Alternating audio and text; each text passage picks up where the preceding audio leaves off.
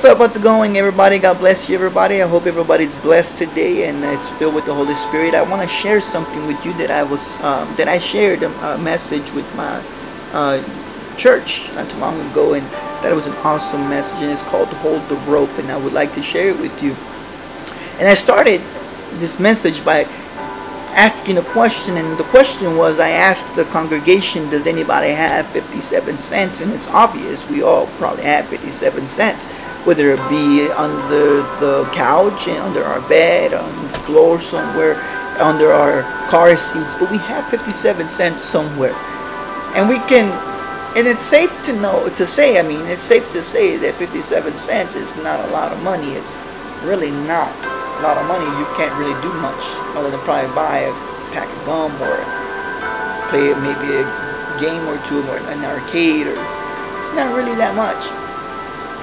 But I want to share with you how 57 cents changed a small church for the better. And it all started with a young little girl named Jenny Smith. See, this young little girl, she was once standing outside a small church from which she had been turned away. She had been turned away because it was too crowded. This young little girl said, I can't go to Sunday school. As she was saying that, the pastor just happened to walk by. He saw her poor appearance and shabby clothes, and he guessed the reason, so he took her by the hand and found her a spot in Sunday school. When Jenny got home and went to bed that night, she kept thinking of the children who had no place to worship Jesus. 2 years later, Jenny passed away in her poor, run-down apartment in a housing project. Her parents called the kind-hearted pastor and asked for him to handle the final details. As she was taken away, he found a worn and raggedy little purse that she must have gotten out of a dumpster. Inside this purse was 57 cents and a note scribbled in childish handwriting, which read, "This is to help build the little church bigger, so more children can go to Sunday school." I could stop right there and really preach right there. But there's so much more to talk about. It actually does get better. The story gets better. For 2 years, she had saved for this offering of love. When the pastor read this, he knew what he had to do. Carrying this note and the little purse, he got in the pulpit. He told the story of this unselfish love and devotion. He challenged his deacons to get busy and start raising money for a larger building. But it doesn't end there. A local newspaper caught wind of it. It published a story about this sweet girl. A realtor read the story and offered a large parcel of land. But the church could not afford it. When he was told that the church could not pay it, he offered it for 57 cents. Checks started coming in from all over the country. Within 5 years, Jenny's gift had increased to $250,000. A huge sum of money at that time. Her unselfish love had paid massive dividends. By the way, if you ever get to visit Philadelphia, go to the historic area of Philadelphia, make sure you stop by Temple Baptist Church, which now seats 3,300 people. Have a look also at Temple University, where thousands of students are educated and trained. Also go and check out Good Samaritan Hospital and at a Sunday school building which houses hundreds of children, so no children will ever be told there's no room. In one of those rooms, you will see the picture of a sweet-faced little girl whose 57 cents made such a remarkable history. Alongside of it, it is a portrait of her kind pastor. She was willing to give up all she saved so more kids could come to Sunday school. She was willing to give 57 cents. How willing are you to make a difference in the life of someone? We are called to make a difference. You and I are called to make a difference in the lives of others. There's somebody out there that needs you. There's somebody out there that needs your message, the message that God has placed in your heart. We all have a message. A mentor of mine once said to me, very clearly, he said to me, Alex, you have a message to speak. Speak that message. I remember I was young and I wanted to preach, but I had difficult figuring out what to preach. But he spoke to me, he told me, you have a message. You have a message, and speak on that message. Speak on what you have gone through, where God has taken you out from. We all have a message, and we're called to make a difference in this world, to have purpose. You're not here just to be here. You have purpose in life. Life does have meaning. You just have to find that out.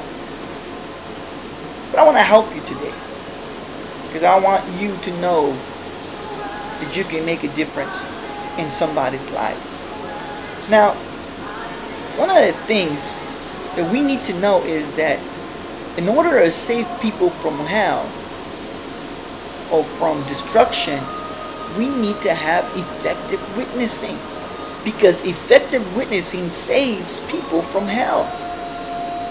Effective witnessing saves people from hell. Now, we all may have our different ways of doing things, and we all may have our different methods in which we use to witness to people. And if it's working, then praise God, continue doing it. But if it's not, find an effective way to witness, to help people out. In the book of Jude, it tells us that we are to snatch them from the fire. Problem is today that too many people are taking witnessing lightly. We are not serious about searching them out. We are not concerned about the outcome of so many. Right now, this very moment, there are people on the road to destruction, and you have the answer. You have the ability to help them and snatch them from destruction and help them in their time of need. But sometimes we're not concerned. We're so filled with ourselves. We're so focused on our own issues and our own problems that we forget why we are called. We forget why we are here. We forget our purpose. We forget our reason for living. We are not serious about witnessing to people. We are not serious about searching people out. We are not concerned about the outcome of so many. Today, I want to share with you how you can be the individual or the person or the youth group or ministry that God wants you to be. How can you become a shining light in your schools, among your friends, and in your homes? If you have your Bible, go to the book of Mark chapter 2 verse 1 through 5. It's an amazing story. I love this story. And most of you have heard the story about these 4 individuals that help a friend out and try to get them to Jesus. And they eventually accomplish it by opening a hole on the top of a roof and lowering their friend by rope. In this chapter, we're going to meet these 4 incredible guys who refused to let go of the rope. 4 men who made sure their sick friend got to Jesus. That, my friend, is what being a Christian is all about. To go through anything to get someone to Jesus. Doesn't matter what we have to go through, what obstacle, but that they went through everything. And in the same way they did, that we must have this same attitude. It doesn't matter what we have to do, what we have to go through. It is our job, it is our duty, it is our passion to take those that are in need to Jesus. Now, here in this story, Jesus was preaching in a crowded room, in a crowded house. People have filled this place. There was people in the windows, people in the balconies, people in the doors. You get the picture, right? You literally couldn't get in the door. But these 4 men were trying to get their friend to Jesus. These men were out of the ordinary. They were out of the ordinary. They are not ordinary people. You are not ordinary people. You are out of the ordinary. You're extraordinary. You're abnormal. You're not normal. These people, these 4 men, they were remarkable. You see, Jews saw a sick person as someone God was mad at. If a man was suffering, he had sin in his life. Why were these men so moved to get their friend to Jesus? The Bible doesn't even give their names, but I believe they had names. And I want to share them with you because we need these 4 men in our ministry and in our churches, in our youth groups. We need these 4 men. It's funny how a great story like this is said, but these individuals go nameless. It was important to talk about the story, but their names weren't important.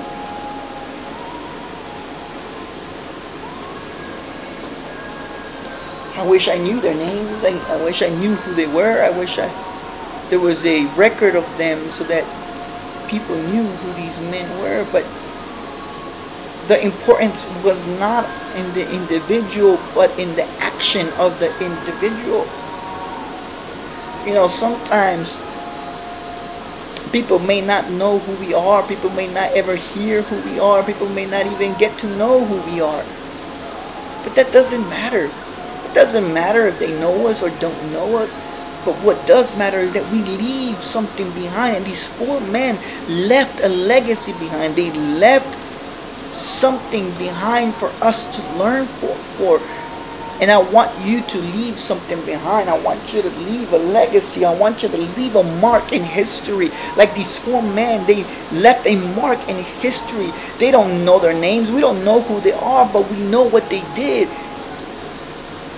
10 years from now, 20 years from now, 30 years from now, 40 years from now, after you're gone and left this world, will people know what you did? Or will they just know your name? And they know who you are, but they never know that you never made an impact in this world. You never impacted nobody's life. You never marked history. I want to encourage you today that you would leave a legacy, that you would leave a mark in history. So let me go right into it and talk to you about the first individual that shows up to the scene. The first one was named Brother Compassion. Brother Compassion, this is because he stopped long enough to hurt with this man. When was the last time you had compassion for somebody? That you stopped long enough to feel someone's hurt? That you heard it with somebody? Guys, that's what compassion is about. To suffer with them, to hurt with them. This man was so concerned, he gave up his front row seat to help this man. He gave up his front row seat to help this hurting man. Maybe he had a need himself, but yet he thought of others before himself. Maybe I understand it. Maybe you have a need in your life. Maybe you're hurting. Maybe you need somebody. You know what I found out? That if we were to refocus our focus, in other words, rather than focusing on us and focusing on others, we have a better way of life. We are happier. We feel more fulfilled in life when we help others. So this Brother Compassion stops and feels the hurt of this man that's probably on the floor because he's crippled and sick. He gave up his front row seat to help this man. But he put this man before his own emotions and his own feelings and his own needs. He was willing to get a cot, put him on it, and get him to Jesus. He was concerned with his brother. When was the last time you were concerned with your brother? He felt his pain. He hurt with him. The prophet Jeremiah had the same compassion when he cried, "Oh, that my head were water and my eyes were a fountain of tears, that I might weep for Israel." See, Israel at that time was going through some situations, and Jeremiah was hurting because he felt the pain. He felt the hurt of Israel. Compassion at that very moment, he stops after he gets him on the cot because he can't move him. See, compassion he stopped and hurt with him, and he began to try to put him on this cot or stretcher or whatever, on bed or whatever you want to call it. He places him on top of this cot, and then all of a sudden he begins to try to move him, but he realizes that no matter how hard he tried, he can't simply move him. His friend falls down by his side. He falls down by his side, sobbing with him, wanting to get him to Jesus, but he can't do it by himself. Friends, we can have all the compassion in the world, but that will not do it by itself. That's why we need the second friend. And this is where the second friend comes in at. His name is Brother Faith. Now, Brother Faith, he is enthusiastic. He says, I know if we can get him to Jesus, he will be healed. So Brother Compassion and Brother Faith take up the cot and try to move him. Brother Faith says, hang on, brother, we are going to get you to Jesus. Do you think that we need some more faiths in our churches, in our ministries, in our youth groups? The Bible tells us that without faith we cannot please God. You can't be a Christian without faith. It is impossible for you and I to say that we are Christians and not have faith, for our whole belief system is based on faith and faith alone. It is impossible to please God without faith. Faith sings in the prisons. Faith sings when you're locked up, when you feel yourself locked up in prison. Faith continues to sing. Like Paul and Silas, when they were locked up in the prison, they were shackled to the wall, but their mouths were not shut. They began to praise God in the midst of their imprisonment. And we know the story. The whole prison began to shook. The chains fell and broke. See, during a pop-up test, faith sings. Faith sings during a storm, during a trial, during a test of life. Faith continues to sing and be thankful.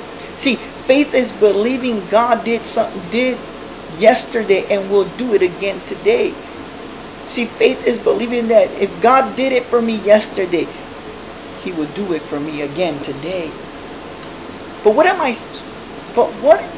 I'm seeing here is something we all need in our churches.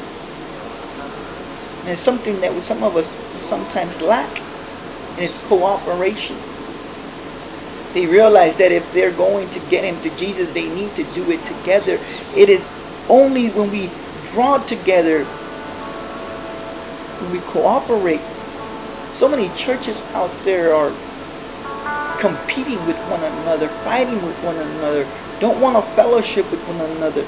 Oh, because my church is better than your church is not good enough, my church is the right church, so on and so on. But if we were to cooperate, if we were to draw together the things that we could do, the masses that we could save, we're so worried about our own self that we forget that we can't do this on our own. Can you see it? Can you see them at this very moment? Compassion on one end, crying, faith on the other, screaming, bless God, it will be all right if we can only get him to Jesus. They reach down and try to lift him up, but he just falls off the cot. They can't move him. What are they going to do? What are they going to do now? They still can't move him. All of a sudden, the third fellow comes along, and his name is Brother Love. Now, that's an amazing name, Brother Love. You know, imagine him walking down the street and shouting his name. Hey, Brother Love, what's up, Brother Love? How you doing?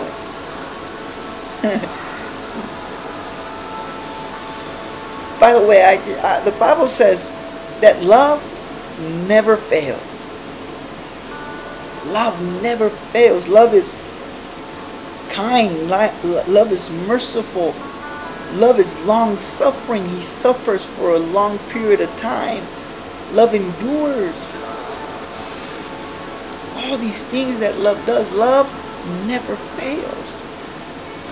You don't need tricks to get them to Christ. You really don't need activities to lure them in. I'm not saying there's anything wrong with having activities or events, but if you just love them, you just show them love, reach out to them, show them you care, show them you love them, friend, guess what would happen? Guess what happened when Brother Compassion, Brother Faith, and Brother Love, they begin once again to lift their friend up to try to get him to Jesus? But guess what happens? He falls again. He falls again. They simply can't move him. That's when my favorite fellow comes along, my favorite friend comes along. Anyone want to guess who it is? Well, let me tell you. His name is Brother Determination. This guy is determined to get his friend to Jesus. He knew the only way to get his friend better was to get him to Jesus.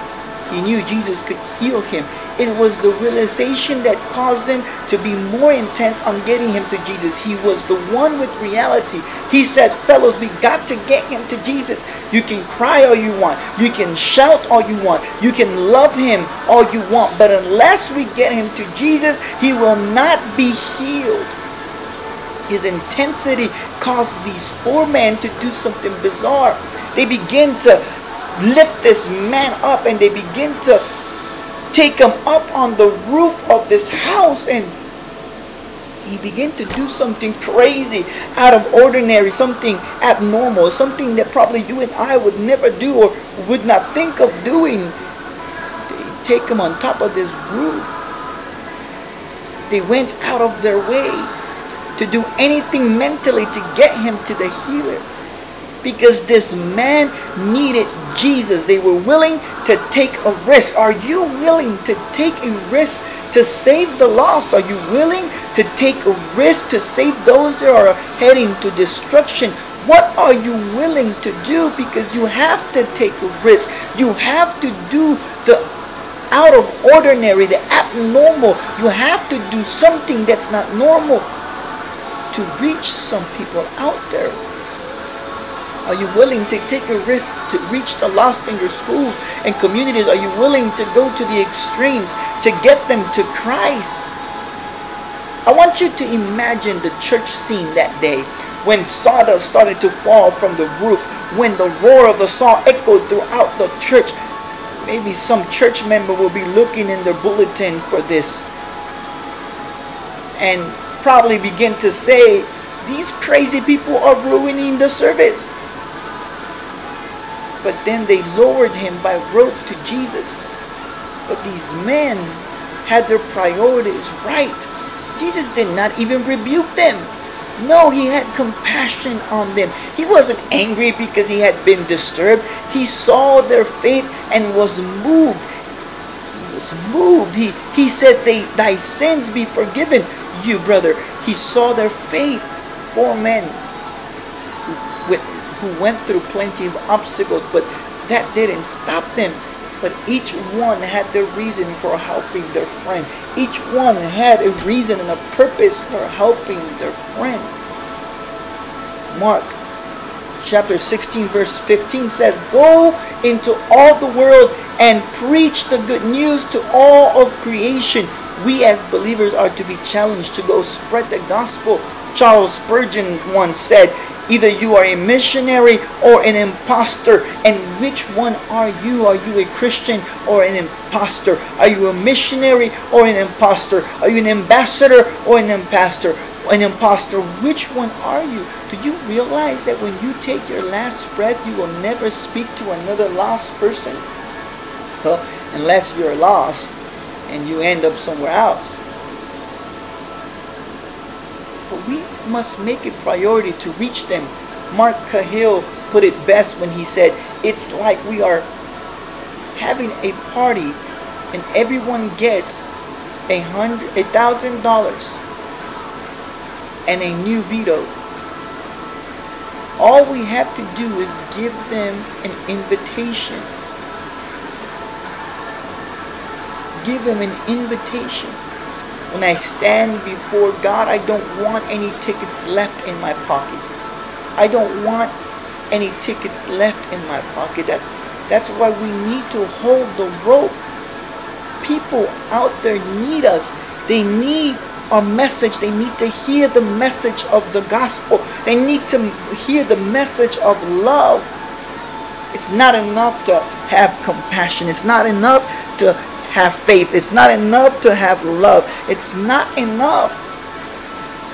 We need determination, people. We need all these 4 individuals in our lives, in our churches, in our ministries, in our youth groups, so that we can go and save those who are lost. We need to hold the rope as they held the rope, as they were lowering their friend down to Jesus. We need to hold the rope to our friends, to our family, to our brothers and sisters, to those that are lost, to the unknown, to the homeless, to the prostitute, to the drug addict, to the homosexual, to the lesbian, to the bisexual. We need to hold the rope. To hold the rope for the Mormon, for the Jehovah's Witness, for the Catholic, for the satanic. We need to hold the rope for them. Forget about who they are and what they do and where they're doing. We need to save them. See, somebody asked me about this, and the reality is that right now, yes, they're approving this whole gay marriage thing and stuff. And somebody asked me, what are your thoughts on gay marriage and where do you stand? And I kind of made the comment, and I said, you know what? I believe that the reality is that the church is focusing too much on that issue and it's missing out on the true issue. See, the issue is not about homosexuality. That's not the issue. The issue is sexual immorality in general. Because we can be talking about homosexuals and lesbians and gays, but the reality is that some of us deal with fornication, and we deal with sexual thoughts, and we deal with all these things. Sin is sin. Sexual immorality is sexual immorality. The issue is not homosexuality. The issue is sexual immorality. And I hope nobody gets offended by what I'm talking about right now. But it's the truth. The church is focusing on issues that are not relevant. Okay, so they're dealing with homosexuality. Okay, so they approve gay marriages. But what we need to do is show the love of God to the homosexual, to the lesbian, to the bisexual. We need to show them love. To tell them, yes, that God loves them. God does not accept what we do. God does not accept sin, but He loves the individual. And if Jesus was here today, those are the ones that He will be reaching. The gay and lesbian, the homosexuals and the bisexuals, and trisexuals and transvestites and whatever you want to call them. You gotta love them. Show them love. You gotta hold the rope, people. Do what it is that we need to do to get them saved. Not by condemning them. Because we get easily stuck in condemning people. No, that's not the way to save people and show them love, but by loving them, by hugging them, by showing them love, by sitting by them and having compassion and having faith and having love and determination. We need all these men in our churches today. We need these men in our youth groups. We need them more than ever. If we want to be what God has called us to be, we are holding the rope to all the lost in our schools. We are holding the rope to all our classmates who need Jesus in their lives, in our communities, in our jobs. Wherever we're at, we are holding the rope. Don't worry about other church groups. We need to have the mindset that we are the only ones holding the rope. God has given you the rope. Are you holding on, or are you just letting it go? Are you willing to make a stand for Christ? Are you willing to stand up? Are you willing to speak and not be silent? Are you willing? I was told of a story that was true, that happened some time ago at USC. There was a professor there who taught philosophy, who was an atheist, who taught philosophy. He taught one class a semester to prove God did not exist. His students were always afraid to argue. One, because of his intellects, and two, because at the end of every semester he would say, does anyone still believe in Jesus? If so, please stand up. In 20 years of this class, no one ever stood up. They knew what he was going to do next. Because if anyone here believes in God, it is a fool, he said. Because if God existed, he could stop this piece of chalk from hitting the ground and breaking. Then he would drop the chalk and watch it shatter on the floor. All the students would do is sit and stare. Most thought God couldn't exist, and I'm sure a few Christians slipped through, but they wouldn't take a stand for God. Well, a few years later, a freshman had to take his class. He was a devoted Christian. For 3 months he prayed he would have the strength to stand up no matter what the professor said. He prayed that nothing would shatter his faith. Finally, the day came when he asked if anyone still believed in Jesus to stand up. The freshman stood up to the total shock of the professor and the students. The professor shouted, "You fool!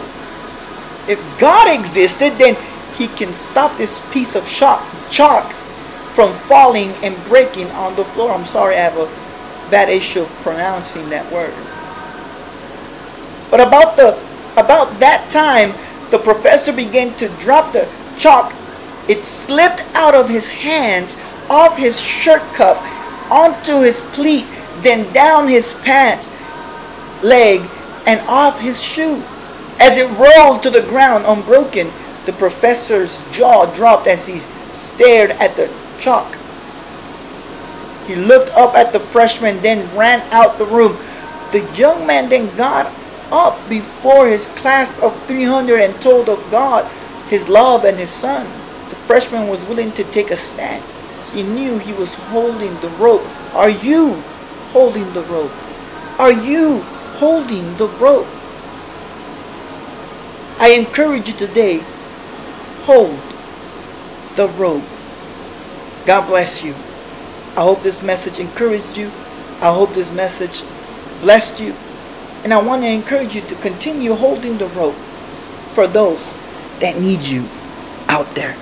God bless you. This is your brother in Christ, Alex Rodriguez, giving you a message of hope, a message of salvation, giving you a word filled with prophetic anointing And I just want to pray right now for those out there. In Jesus' mighty name, I pray, Father, that you would help us and strengthen us, that you would place compassion, that you would place faith, that you would place love, that you would place determination in our lives so that we can hold the rope for the lost.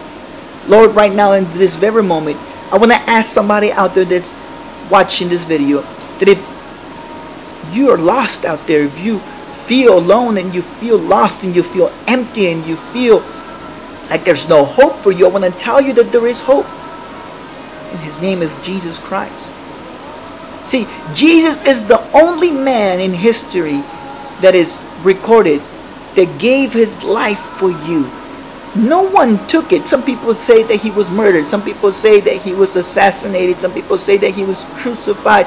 But he gave his life willingly for you and for me. No one else did that. Confucius didn't do that. Buddha didn't do that. Joseph Smith didn't do that. None of the gods that are out there record an event where they gave their life for you. But Jesus did. He gave his life willingly. He was God. He was the Messiah. He was the Messiah of the world. And he gave up his kingdom. He gave up everything to come to this world to suffer pain, hurt, and anguish for you and for me. And to die on the cross and shed his blood so that you can have forgiveness, so that you can have life and life more abundantly. So if you've never experienced God in your life and you're looking for God and you don't know how, I want you to pray this prayer with me. And it's very simple. All you have to do is pray this prayer of salvation. All you have to say is, Lord Jesus, God. The reality is that I don't know if you are real, if you exist or not. But if you do, I want to give you my life. I want to surrender my life to you and ask you that you would forgive me from all my sins. I repent for my sins. Forgive me for my past, my life, for living in sin all these years. Forgive me. I repent. At this very moment, I give my life to you.